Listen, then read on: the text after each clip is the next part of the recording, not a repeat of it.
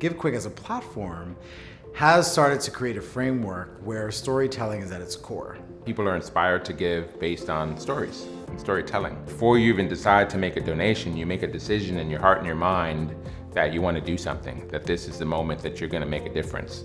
And being around other people deciding that they're going to make that decision at the same time inspires others. Many times, larger organizations align themselves with larger nonprofits, but smaller organizations are doing some good work as well.